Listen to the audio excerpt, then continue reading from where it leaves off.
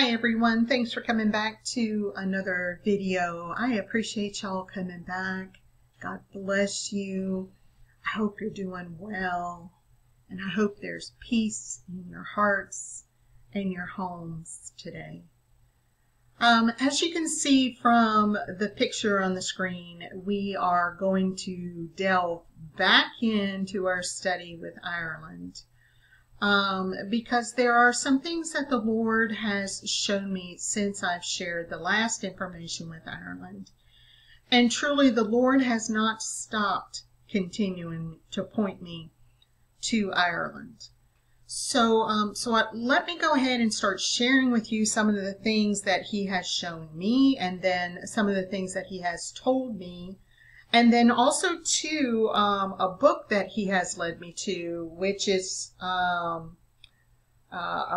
book that we're going to be reading out of, because there's some great historical foundational information in this book. It's called the Book of Tephi, Queen of Tara and Gibraltar. So what's really interesting in regards to this book is a lot of the history that was brought forth. Teia Tephi herself wrote down her journey from Jerusalem to Ireland, and did a lot of prophecies as well. All of which have come true, have come to pass and come true, with the exception of one. And we're going to talk about that one particular prophecy that we're still waiting on. So remember, when we did those videos on Ireland in the past, as a brief recap, I went to the coast and I was praying to the Lord, and He said, "My name for you this day is O'Hare." I didn't know what it meant. I wasn't sure what He was talking about. I wasn't even sure at first that I heard Him correctly, and I asked again. And yes, it was, "My name for you this day is O'Hare." And He told me that they were a clan. That's what He told me. He said they are a clan. I asked if they were some type of tribe, thinking, the tribes of Israel and what have you. And He said clan, which, at first I was like, clan? What are you talking about? And He proceeded to tell me to go look it up. And so we did. And we've done some studies and some sharings of things that we have found and what the Lord has said to us over the years. And we delved into the tribe of Judah and the twins. And that is where our studies took us, and we went forward from there. So I do want to go ahead, for those who have not seen those videos, is to lay a historical foundation for these Ireland videos, because there's something very significant that we need to be made aware of and need to know and understand in regards to what's going to be happening there in the future and what has happened there in the past. Early on in my walk with the Lord, one particular day He said one word to me. He said the word Bangor, Bangor. He gave me that word. It was audible. I thought He meant Maine, Bangor, Maine. But that is not what He meant. What He meant was Bangor, Ireland. And we followed the scarlet thread and the red hand all the way to Bangor, Ireland. And so we've shared some of this information before, and if you want to know about what the Lord has said to me and led us through our studies at that point, please go back to those 2 Ireland videos, maybe 3. I don't know how many there are, but we're going to be kind of doing some review with those and then starting to build from this again, because it's going to play a very important part in history, in our history. And so let's get started with that. First, this is an image, just a painted image of Princess Teia Tephi, the daughter of Zedekiah in Jerusalem. Notice that she has a shield, she has a trident, a golden trident. She is sitting around or on the lion, which is the tribe of Judah. And then also she is holding an olive leaf. Now, very interesting with this olive leaf, because weren't we just talking about an olive leaf? Didn't we just do some studies that the Lord had led us to about my dove being released from my hands, and we delved into the olive leaf because of the story of Noah and the dove coming back with an olive leaf. So she brought an olive sprig from Jerusalem when she left with Prophet Jeremiah.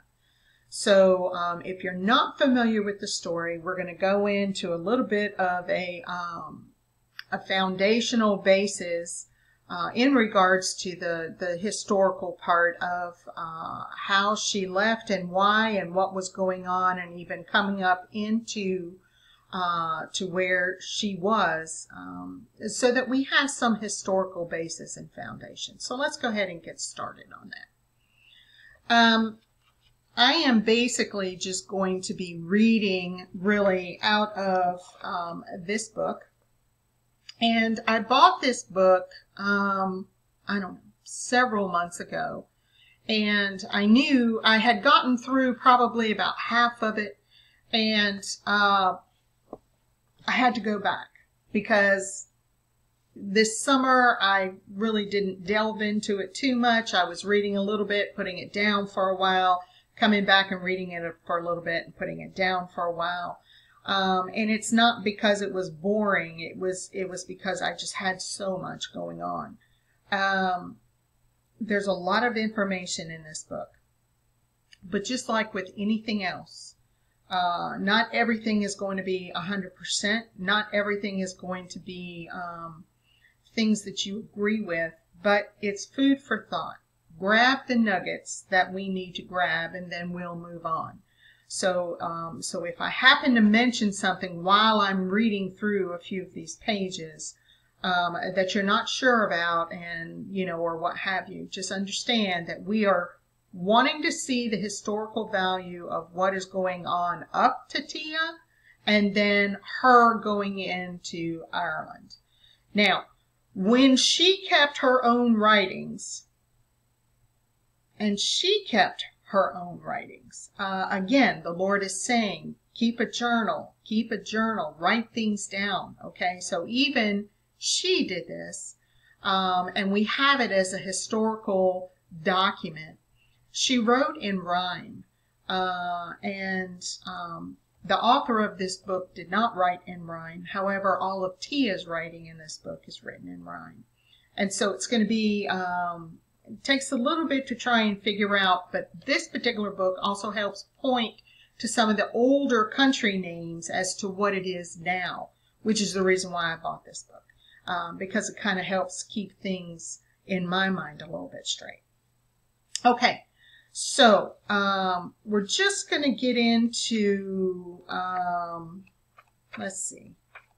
Let me just start from the beginning, because this is the story as a brief overview, and we're not going to read it all in today's video. We'll break it up into certain parts, but a lot of the information that we're going to be reading is needed so that we have that foundational information.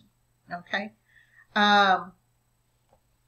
So let's see. Teia Tephi became the Queen of Ireland on the 21st of June in 583 BC and was later wrongfully deified as a mythical goddess called Bo or Bovenda, which is why over the passage of time she became lost in the realms of myth and fantasy, ceasing to be remembered as the real flesh and blood queen who came to Ireland from Jerusalem that she really was. She was, like the Irish people, descended from the Jacob who had his name changed by God to Israel at Bethel, where he set up a stone pillar he had used as a pillow that he anointed with oil and also named Bethel, which means the house of God, along with the place where it happened, as it is recorded in the book of Genesis in the Bible. Jacob, or Israel, had 12 sons, who fathered the 12 tribes of Israel, the fifth of whom was called Dan, and he fathered the Tuatha de Danaan, the tribe of Dan, from whom the Irish and Danish people are descended. The 11th of Jacob's 12 sons was called Joseph, to whom Jacob, or Israel, gave the famous coat of many colors. Israel's 4th son, Judah, from whom the Jews claimed descent and who sold his brother Joseph into slavery in Egypt, had twin sons called Zerah and Pharez, as it is recorded in the Old Testament of Genesis chapter 38 of the Bible. Okay, so in our last videos, we went through what happened with Tamar and Judah, and then her having the twins and the birth of what happened. When Judah's twins were about to be born, the midwife, who knew that there were twins in the womb, had prepared herself with a scarlet cord to mark the firstborn.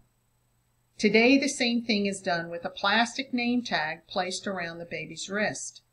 Zerah, meaning scarlet in Hebrew, put his hand out of the womb first, and the midwife tied the scarlet cord around the wrist to identify him as the firstborn. Then he pulled his hand back into the womb, and his twin brother Pharez was born first, therefore breaching his brother Zerah's birthright. And so he was named Pharez, which means breach in Hebrew. Contrary to the universally common held belief that all Israelites are Jews, and before anyone jumps to the wrong conclusion that therefore the Danites are Jews, I must explain that the word Jew and the word Israelite are not synonymous and do not mean the same, or refer to the same people, no matter what your dictionary may say. They refer to two related but different peoples, as any honest and well-informed rabbi would admit, and studying a Bible will confirm. So we did a study about this one time, that not all Israelites are Jews, and not, and vice versa. And so we talked about it as, all people that lived in America were Americans, but not all people were, peoples of Connecticut or peoples of New York, right? It just depended. So they were Americans, but they were not Connecticut Americans, or they were not New York Americans. So I know that sounds kind of strange today, because we're so mobile and we're in transit so much that really doesn't seem like it matters much. But in regards to this, as to who these peoples were, it is important. Long before the birth of Teia Tephi, back in 997 BC, under David's grandson Rehoboam, the son of Solomon, the 12 tribes of Israel fell out with each other and split up into 2 separate kingdoms, with the 2 separate kings, and they lived side by side, but in 2 separate countries called Israel and Judea.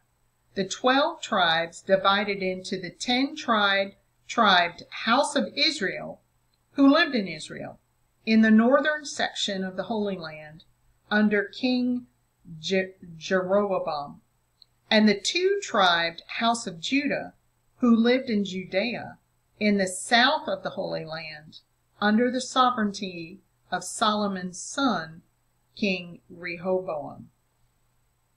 The northern kingdom was called Israel, and its capital was Samaria. The southern kingdom was called Judea, and its capital was Jerusalem. The tribe of Dan was one of the 10 tribes of the northern 10-tribe kingdom called Israel, and those 10 tribes are the same tribes who later became the 10 lost tribes of Israel. So the Danites are therefore Israelites who are not Jewish. The Jewish people claim their descent from the 2-tribed house of Judah, or Judah, hence their name Jew. All true racial Jews are Israelites, but not all Israelites are Jews. Just as, for example, all Scottish people are British, but not all British are Scottish, if that makes sense. Returning now to the story, Pharez, having taken the birthright from his brother Zerah, carried the tribal or the family name of Judah, from which came King David, the shepherd boy who slew the giant Goliath with a stone from his sling and became the king of Israel. The royal line of David descends from Pharez, and their emblem is an amber golden lion, rampant with a crown on its head. The descendants of his brother Zerah of the red hand, because of that scarlet thread, having lost the birthright, went into exile and migrated to Heberia, now known as Iberia, or more commonly Spain. There they built the city of Zaragoza. Zaragoza, originally Zaragaza, means the stronghold of Zerah, and the city is still called Zaragoza today, even though the Israelites' traditional enemy, Babylon and Rome, invaded Hiberia and drove the Zerahites out to the northern coastlands of Spain. From there, many of them fled across the water to Ireland. Some of their descendants migrated from Ireland to Scotland, and then once there decided to use their own Judah-Zerah version emblem, which is the red lion, rampant, just as Judah Pharez used the amber lion, rampant. And rampant is a word that is used that means the animal is standing up on its back legs in a coat of arms. Centuries after Zerah left Judea to go into exile abroad, the 10-tribed house of Israel had been taken out of Israel, the northern kingdom, to Assyria as slaves in 722 BC as punishment for breaking the covenant. Jeremiah, the Bible prophet, was sent to King Zedekiah of Jerusalem in the southern kingdom, who had by then also broken God's covenant, to warn him to return to keeping the covenant, or God would punish the 2-tribed house of Judah, as he had previously punished the 10-tribed house of Israel. Jeremiah warned King Zedekiah of Jerusalem that if he did not keep the covenant, God would send King Nebuchadnezzar of Babylon to lay siege to and destroy Jerusalem. Zedekiah did not like God's message, and so he decided to ignore it and punish God's messenger by putting him in prison. However, that did not prevent the prophecy from being fulfilled, It only made its fulfillment more certain. Nebuchadnezzar sent his army and laid siege to Jerusalem, whose inhabitants became so hungry that they ate their own children. The city was not only taken, but was also laid waste and burned. God's house, the holy temple on Mount Moriah, that had been built for him by Solomon, was also destroyed along with the city. Nebuchadnezzar, who was sent by God to punish Zedekiah and the two-tribed house of Judah, just as the Assyrians had used in 722 BC to punish the 10-tribed house of Israel, honored Jeremiah as God's prophet, released him from prison, and gave him free rein to do as he was commanded by God. Now there's favor.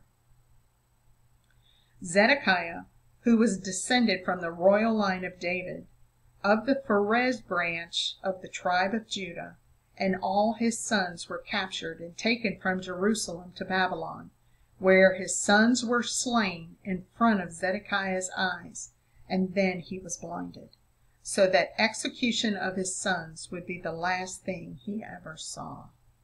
That's pretty cruel.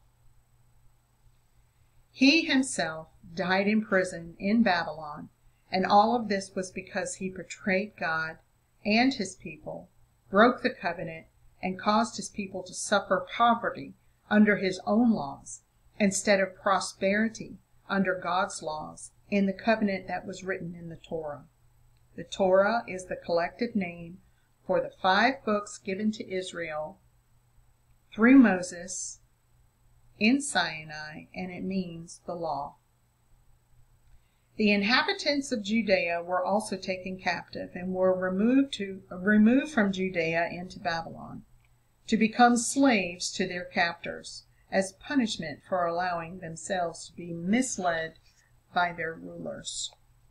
Just as the 10-tribed house of Israel had previously been punished and taken off their land, Israel, into slavery before them.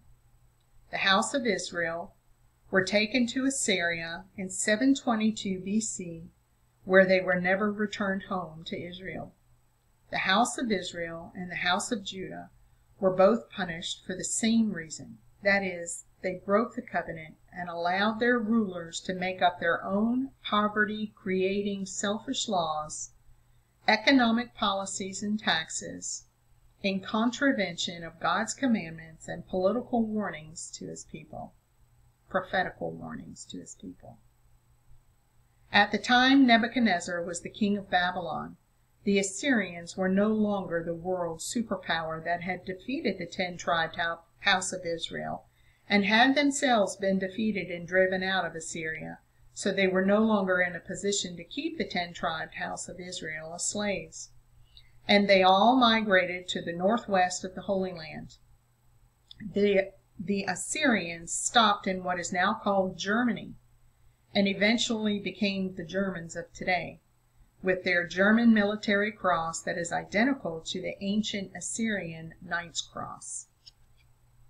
The 10-tribed house of Israel had been slaves in Assyria since 722 BC, and therefore had learned to speak Assyrian, which is why there are Assyrian or Germanic words in the English and other Northern European languages today. They also lost their Sabbath sign that told them who they were, having changed their Sabbath day from the true Sabbath, which is the 7th day of the week, Saturday, to the Assyrian and Babylonian sun worship religions' worship day of Sunday, and so had begun to lose their true history, Mosaic laws and the Torah, and also their identity as Israelites. So here in America, the churches are open and people go to church on Sunday for the most part. I believe the Catholic Church still offers a Saturday night, a Saturday evening or afternoon worship, or whatever they call it. And I know that the Jewish people follow that Saturday is the day of rest, which would be the seventh day. So it's very interesting that there is confusion in regards to a day of rest and a day of worship across the world. Originally, it was a Saturday. We understand how the Jewish people have been counting and how they follow their calendar. And even there's even some confusion with some of that too, as far as timing and how many days are in the month, and all of that. So I think it's very interesting, but it is something to keep in mind. That if you're not to work and you're not to, that is the true day of rest, that needs to be a Saturday. I do all of my housework and everything on Saturday. I don't think working, I don't know really what the definition of not working is. Is it not cooking? Is it not cleaning? Is it, what is it and what does it mean? And do I really need to switch and start doing all of my work on Sunday? I'm going to be seeking the Lord on that because I truly want to honor the Sabbath. So please take that to the Lord and ask Him about that. Let's continue on. So finally, free from the domination by the Assyrians, most of the house of Israel separated themselves from them and continued on their long trek to the northwest coastlands and islands of what is now Europe, exactly as it was prophesied that they would do. During the destruction of Jerusalem by Nebuchadnezzar of Babylon's troops in 588 BC, Jeremiah hid with Zedekiah's daughter Teia Tephi under the temple built by Solomon in a cave where the Ark of the Covenant was hidden, along with Jacob's pillar, what they call the Bethel, or the Lia Fail stone, which is King David's throne of Israel. Okay, so Solomon's temple, under the temple was a cave where they housed the Ark of the Covenant, Jacob's pillar, what they call the Bethel. Remember, he named it the Bethel. And then the other name associated with that is the Lia Fail stone. And then another name associated with that is King David's throne of Israel. So I want to show you a picture of this, because when I saw this and then did some study on it online and then went to where they say the Lia Fail stone is in Ireland, I want to bring something up to you. Notice here, this is the stone right here. It looks like a seat almost, doesn't it? So Jacob's pillar. Now, we did some studies in the past that this particular stone is also called the coronation stone, which is the stone that is supposed to be underneath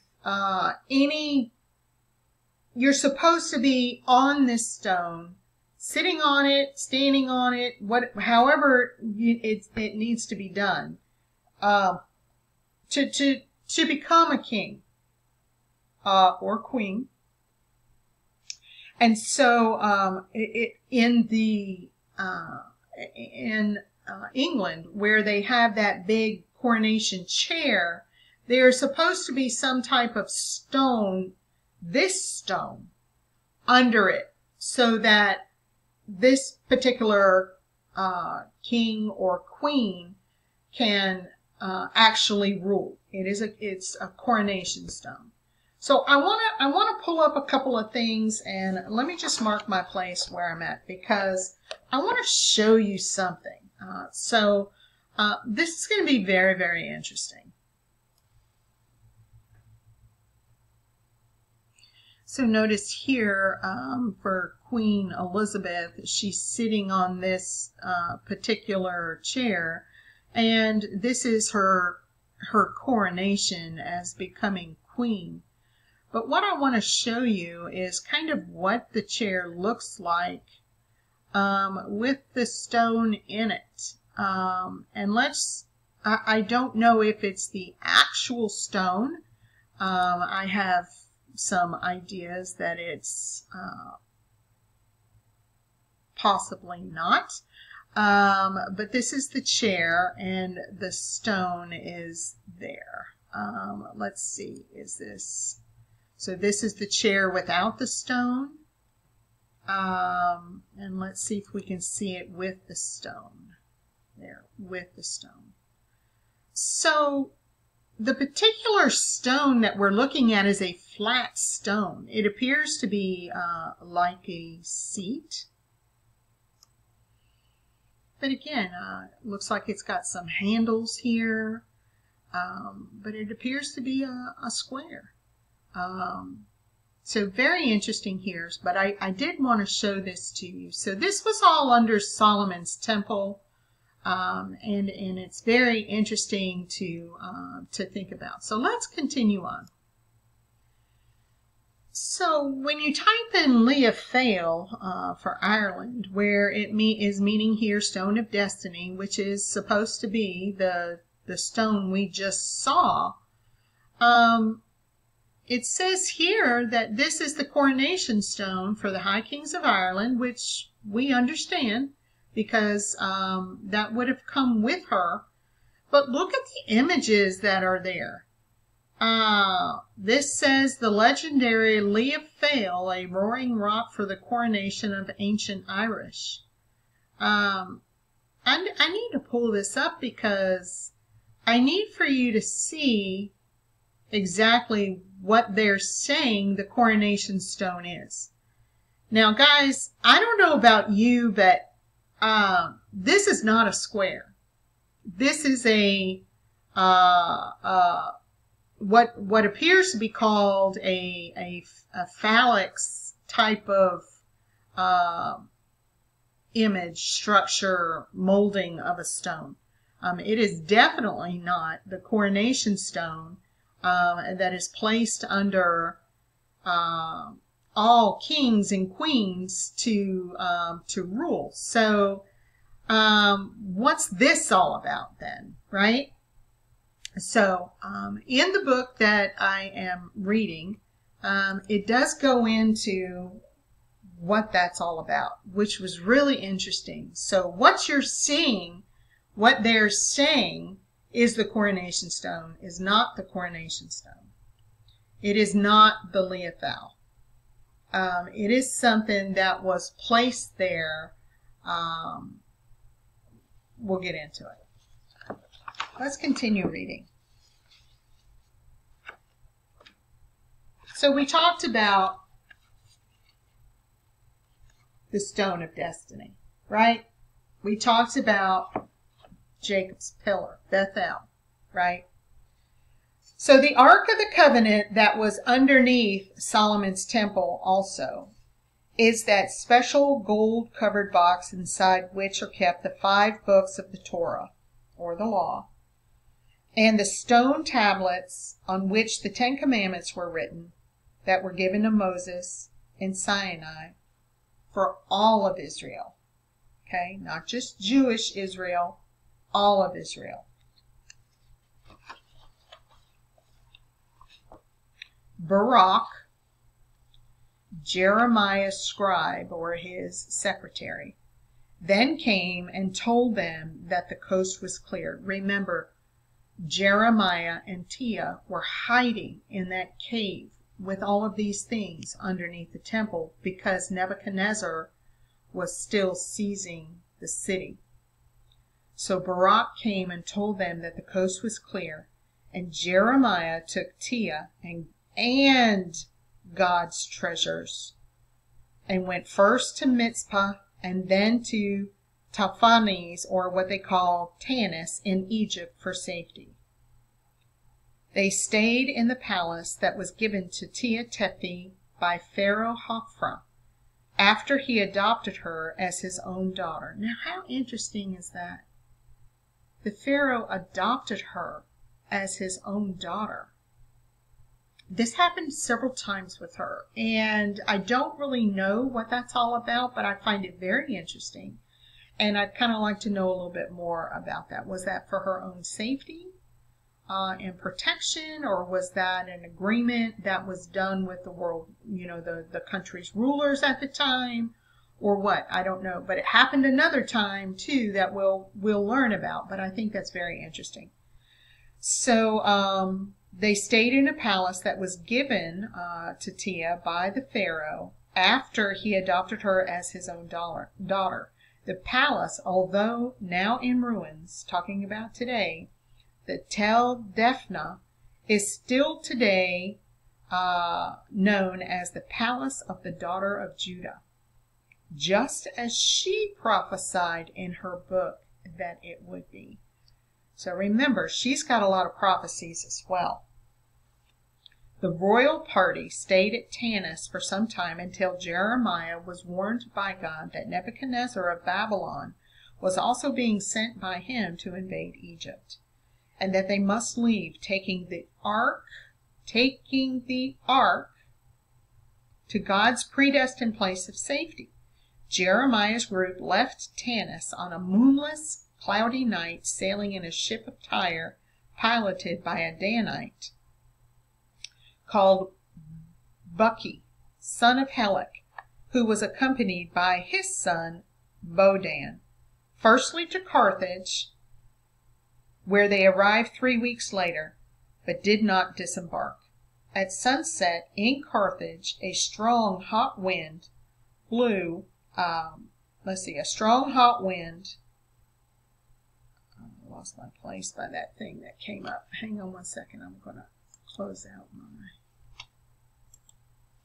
email that seems to be shooting stuff. At sunset in Carthage, a strong hot wind blew off from the desert, driving them north for 7 days and tearing their sails. On the 7th day they entered a little bay by the mouth of an unknown river that ran east to west, where they dropped anchor. So talk about the Lord truly getting them where they need to be by the hand of God, truly. So drawing lots to see who would go ashore to find out where they were, the lot fell upon Bodan, the pilot's son, who rowed ashore in their skiff.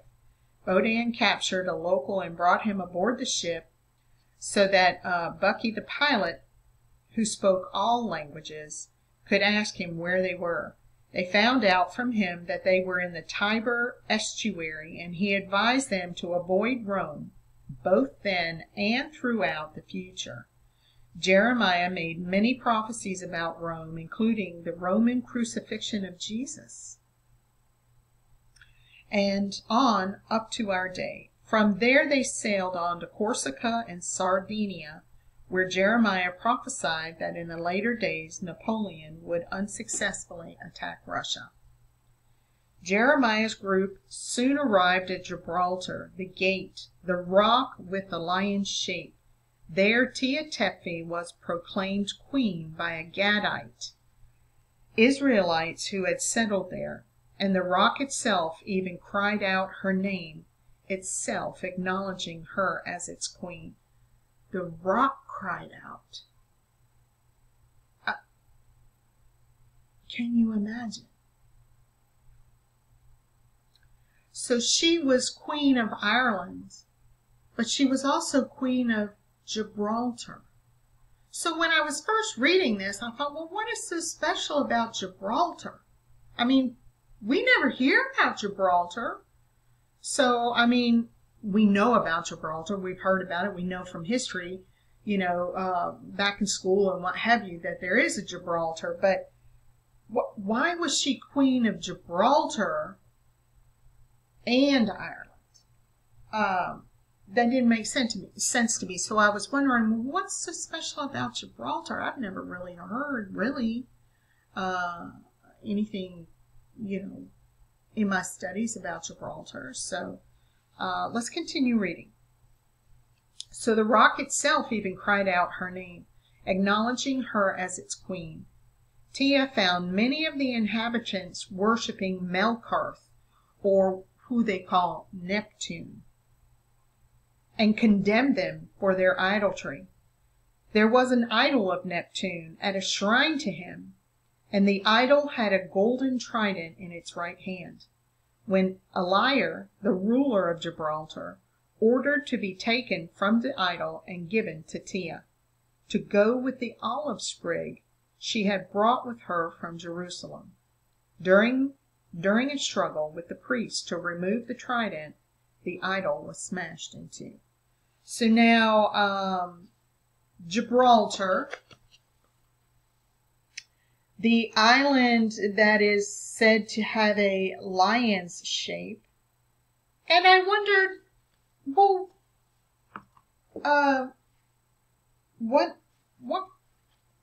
what's going on in Gibraltar? Something else, I started looking things up, and I want to show you something because, when I saw this, especially after what the Lord, has spoken to me about and took me in places and told me certain things, I want to show you something, because when I went in and started looking at Gibraltar, well, what is Gibraltar? What does, if someone was going to go to Gibraltar, why would they go to Gibraltar? I mean, what's the draw? Is it a tourism? Is there some historical value? What's going on over there? Because I didn't know anything about Gibraltar. I want to show you something. So one of the biggest things that is going on with Gibraltar is St. Michael's Cave. It is a network of limestone caves located what they call the Rock of Gibraltar, this lion-shaped rock island, I guess. And I thought it was really, really interesting to start going and looking at it. And then when I started looking at the pictures of it, guys, take a look at this. Now, what's really interesting is this is a cave that has those rocks hanging down.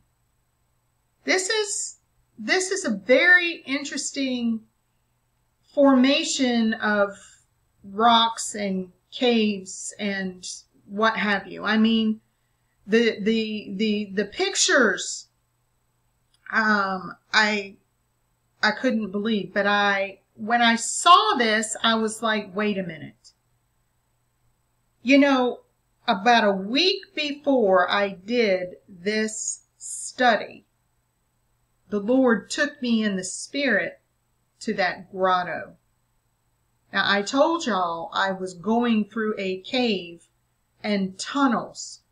It was dark. It was damp. These rocks were hanging from the ceiling down. They were coming down. And then all of a sudden, I'm reading in this book a week, 10 days later, and it talks about Gibraltar. And I'm like, well, what's going on in Gibraltar? So the Lord had to have given me that instinct to go and look and to search it out, because now I find this. And I'm like, you have got to be kidding me. I mean, what? So when I see the word Saint Michael, I'm thinking, is this Catholic where they they give people sainthood, or what is this? And this turns out to be that this is the Archangel Michael's cave. So this is somewhere that he appeared. So it says here, this is where Archangel Michael is said to have appeared. And so they have this here. So now this says that this has more than 150 caves within this Rock of Gibraltar. And I thought that to be very interesting. So I went through and I was looking at the, this is what they call them, stalagmites and stalactites, whatever these rock deposits are coming down. But it talks about the history, and it talks about all different kinds of things as I was going through. Take a look at that. St. Michael's Cave in 1830. This is an engraving. Wow.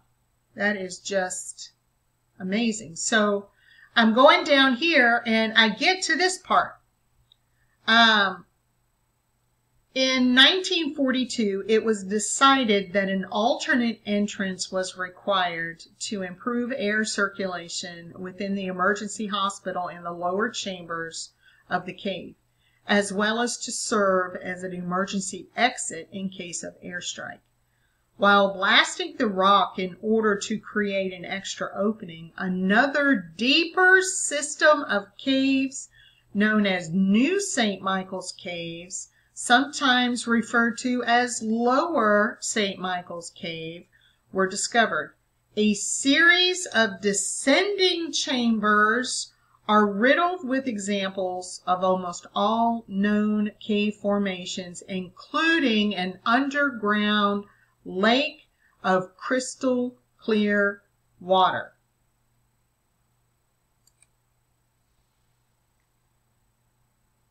When I told you all about the grotto, I said it was rocks going around and we were looking down into the water. When I read that, I almost fell out of my chair. And I said, did the Lord just take me to this place before I found something in my studies? I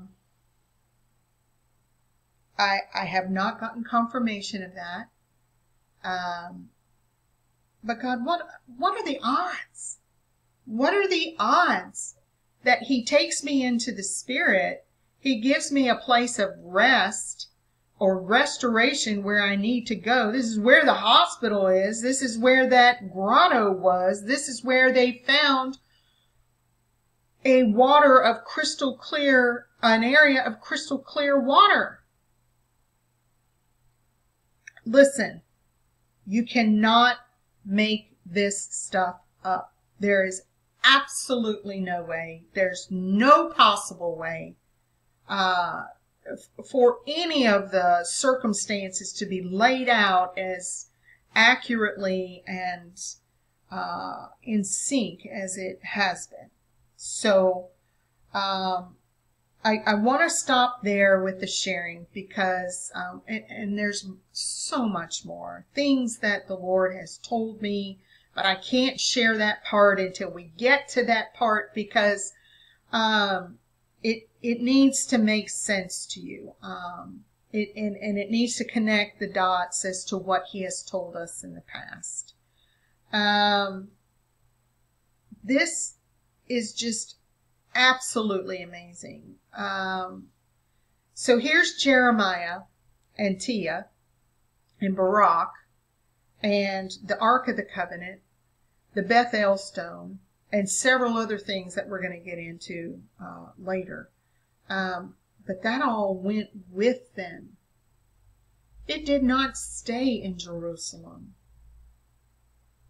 It did not. If it is still there, then my question is going to be raised. Do you all remember that man that said he found the Ark of the Covenant? So now my question is going to be raised. If this is still hidden in Ireland, then what did he stumble upon? A forgery?